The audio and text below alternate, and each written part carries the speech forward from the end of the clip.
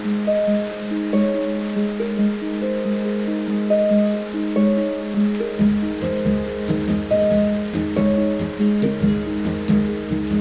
Keidy, Transfiguracion.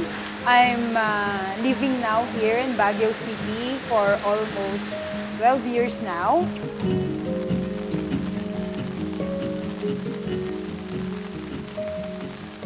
Particularly on the indigenous people's rights, I am part of the struggle for the defense of land, life, and resources.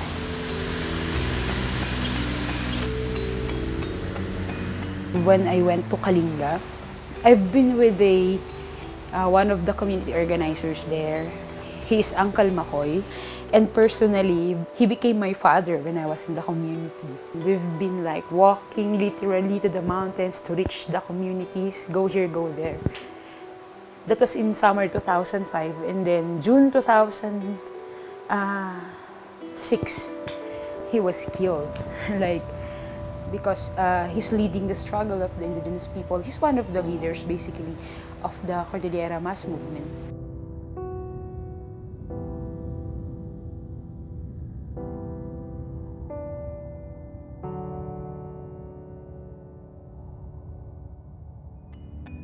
Uncle Makoy was the first victim of extrajudicial killing here in the Cordillera. After Uncle Makoy, there have been other people. So, from that moment, I'm really like angry and agitated to seek justice for the death of Uncle Makoy, because Uncle Makoy is just a common person, wanted to organize the people. Sorry, I remember the story.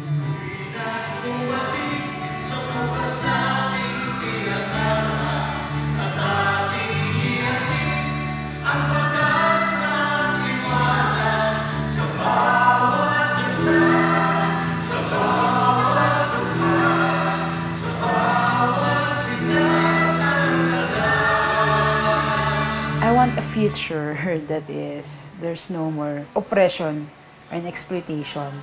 I want a future where there is equality.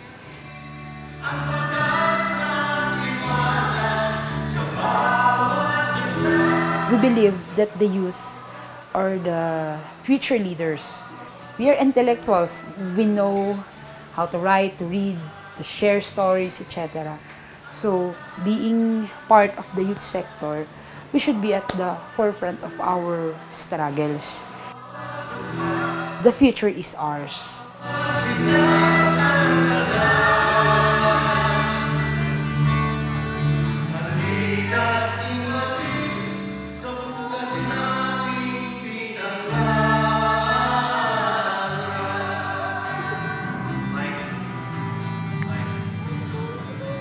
Ibalik